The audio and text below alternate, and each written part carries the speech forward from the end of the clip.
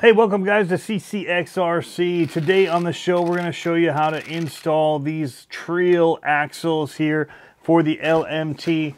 These are 7075 aluminum. They are billet, and they should be extra beefy for these things. So, let's go ahead and do it.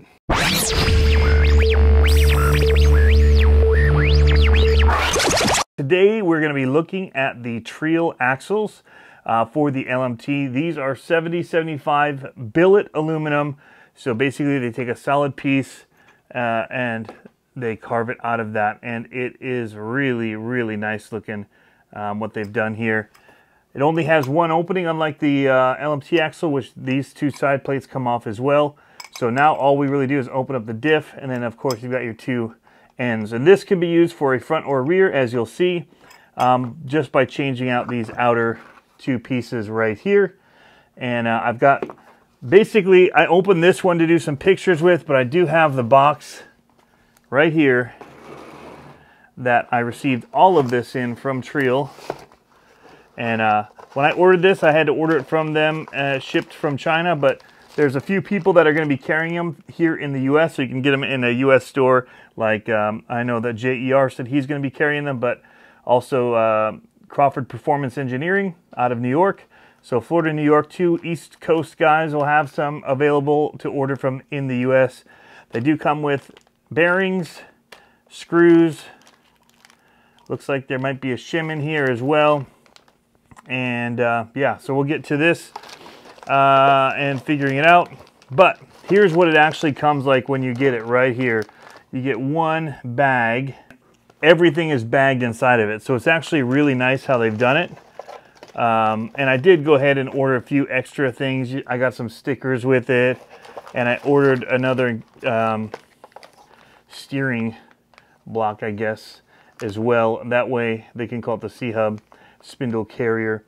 So I ordered this so I could do four-wheel steer, getting steering in the rear. So that's an extra piece. This is going to be the front axles in here. I unpacked the easier one for the pictures, which was the rear, and so we're going to assemble these. Basically, we have to use all the inside guts of the LMT ones, and then we'll be good to go. So before we do anything, we do have to take the rear axle off of the LMT, which I have right over there, and we'll get to it. All right, wheels are off. Now we just have to remove the axle itself. So we'll be taking off these lower links, we'll take off the shocks, sway bars, upper links, and we'll have it in our hand.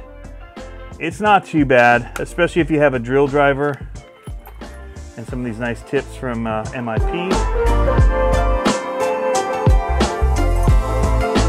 Alrighty guys, so here it is. The axle is off. Not very difficult to get off, actually very easy to access things in these axles. These do have the JER axle braces.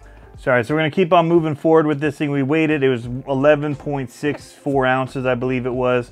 We wanna get this stuff off of here, compare it to what it's gonna be in the Treal housing. But we gotta get into all this stuff here.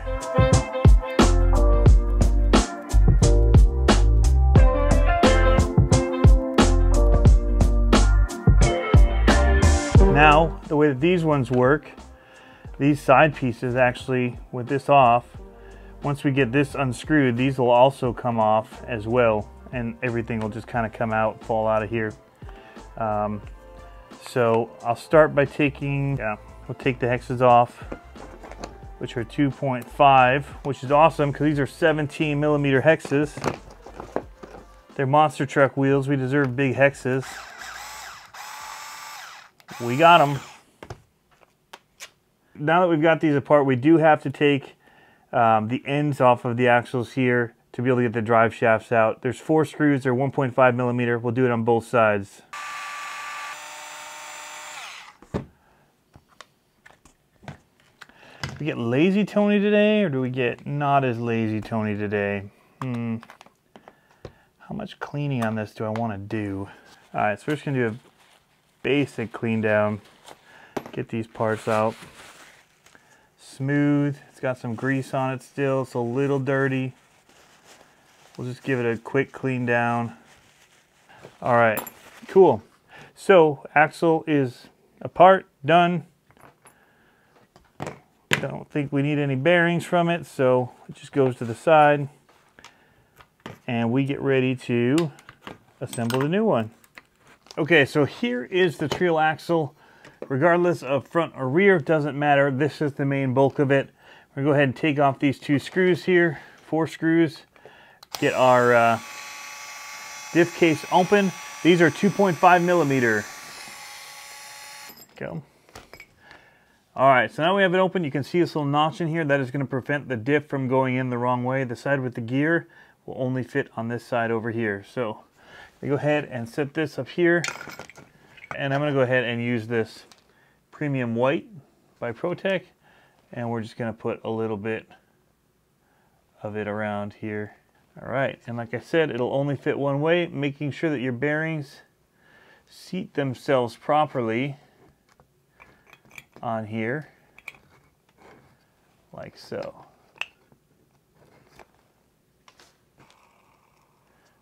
So this part is done. Now we're going to move over to this part of the casing.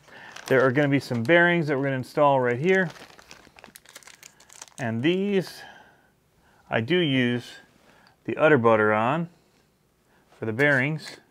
It's kind of a waterproof grease. It's kind of put on. I'm going to actually work on both sides of it, try and get it so it'll slide in here.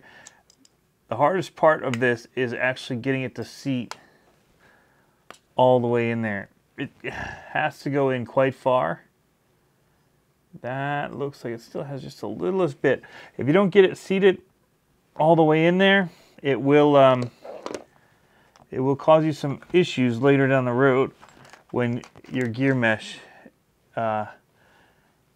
is too tight. So I'm going to go with that for now. Do the other one really quick. Go ahead and put some Udder Butter on here. Going to do the outsides, hoping to help it slide in here a little easier, because these are tight. I'll push it down on the table. Let's see if I can get a little help that way. That's nice and flush now. Still not sure about this inner one. So what we're going to go ahead and do is take our pinion. Also just put a little bit on this as well. But we'll push this in here and we'll just try and push on that. See if we can't get it to seat the rest of the way in, just in case it's not all the way. And that seems to be all the way in there. So what we'll do is we're going to set it on here. Let's see if this will seat in here. There it goes. Doesn't feel too bad. All right, so there you go. It does come with some shims that you could use if you need them. This doesn't feel like it needs them. There isn't a whole lot of play. So we're going to go ahead and call it good. So we'll set this back up here for a second. What we're going to do next is get our blue thread lock. I put a little dab on each one of these screws. As we put them in here, we're going metal into metal. It'll just help it from loosening up. On the bearings, I am going to use the Udder Butter. Just get it right on my fingers. I don't care. It's a nice snug fit, that's for sure. I feel like I'm opening little candies. Everything's so pre-packaged nicely. Each individual bearing is cared for with such delicacy and grace, and then I open it up and I don't care. Just gonna use this to ram it in there. That seated it. Feels pretty good. Pretty good in there. All right. I'll do that for the other one. It's super smooth feeling, feels real good. We put one end on, we'll show you that process. It's real easy. You do it to both sides and then you add your hex at the end. Basically, you're gonna take one of your drive shafts here. It's going to slide in. You got to find where it actually sits into that into the diff, and you can see it when you get it because it'll start spinning that diff. So that's now set. You're going to grab your end, and the Treal logo should face out to the back where all the other Treal logos are, and you're going to line up. Oh, we lost it. Once you get it, make sure you keep this facing upward so it doesn't slide out. And you're just going to go ahead and line this guy up here. And as you do that, you'll line up this. It's a square shape, so it only will fit 4 different ways, but you want it the way that has the Treal logo to the back, which will actually, when you look at it here, it makes the axles curve in. It puts a little toe on it, and so you'll know it's going in if it's going towards where your outdrive is for your drive shaft coming out of your diff. So we're going to screw this in with the 2mm hexes that are supplied, and we'll be done with this axle.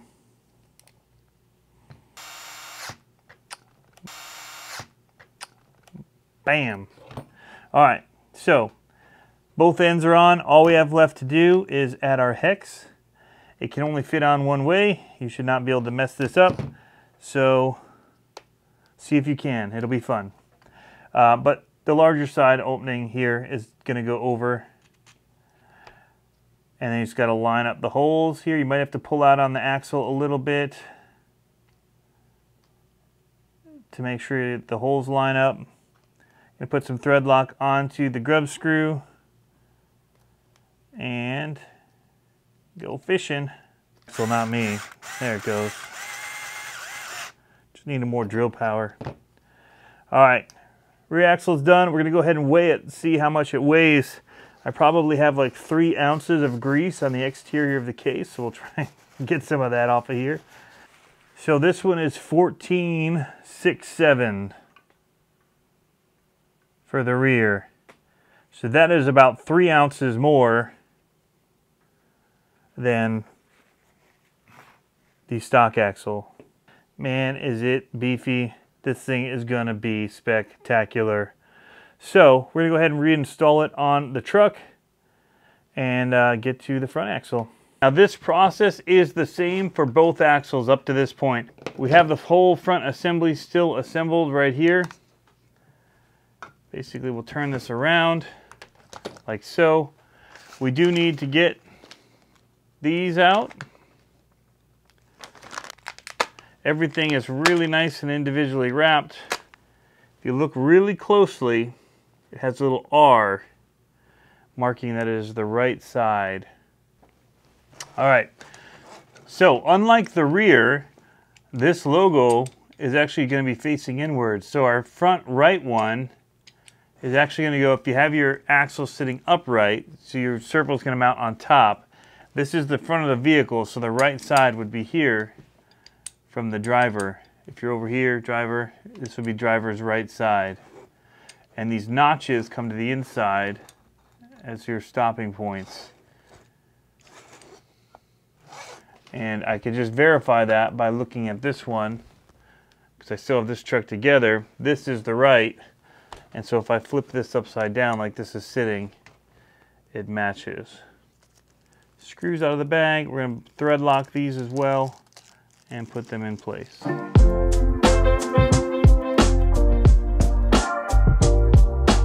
All right, so here we come to the steering link and the universal joints for the front axles. Basically, we're just going to go ahead and install this. Looking at which side is going to be up is this. Going to match that with which side is up on the front here. And we're going to put these in and try to line them up internally. You can actually do it without removing them until you find, there it is. So all I did was slide these in, and then you got to make sure that you find that cup, drive cup, and you're good to go.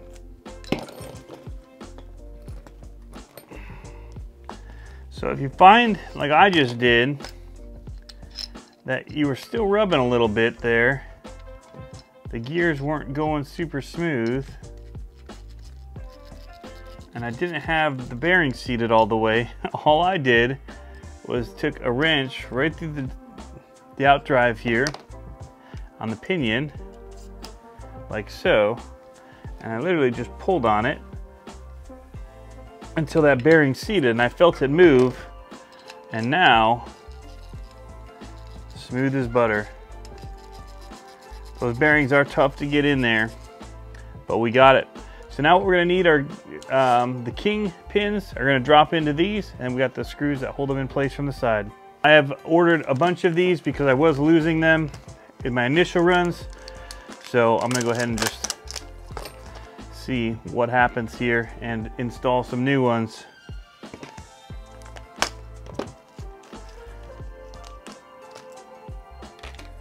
So I'm actually going to remove the screws that came with it and just put in all new ones as well.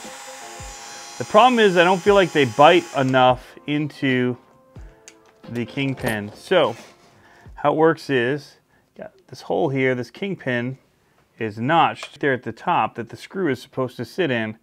So when you put this in place, then from the side you put in your screw, it should, in theory, hold that in place.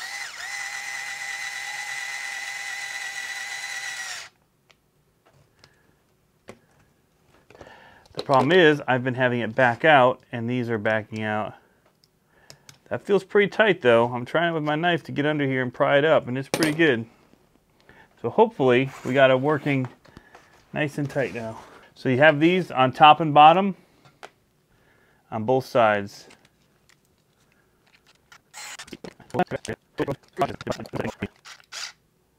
I can feel that bite down now. All right. There we go. At this point, we're going to install our mount for our servo. It's going to sit right on top of here, and then we'll install our servo and our servo saver. And I'm going to deviate from the plan on this one a little bit, so you'll watch and see what I do. So there's a baggie of screws here. It does have these long screws, as you can see here, and these will be used to mount this. So 2 long ones will go on the sides. The longer of the 3, there's 2 of them, and there's 1 shorter one that'll go in the front. So again, we're going to add a little thread lock since it's going to be going into the metal. Go right in through here, down into the axle. They're a different length than the ones that were stock. All right. Now I'm going to go ahead and install my Reef's Raw servo on this one. Going to finally change it up. I was running the stock servo and servo saver on the son-uva digger, but now we're going to run the Reef Raw on this one when we switch it out. We're going to make this thing a little bit more powerful and durable. So normally it would sit like this and it would go over to here. What I'm going to be doing is flipping mine like so, upside down, and it'll line up perfectly going to this side. So when I centered this servo, this would have been center up, and I just put my servo horn on upside down. I still get the same amount of throw, but I'm actually running the servo saver out to this outer side and forego using the normal place. So that's the plan here.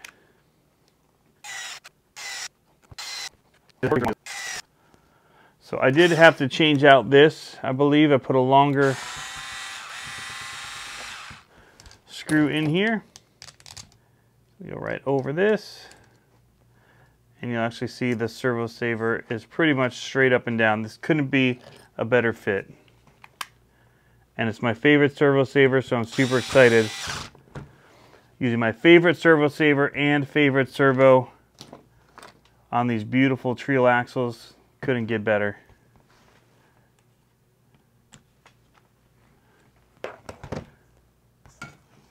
There it is.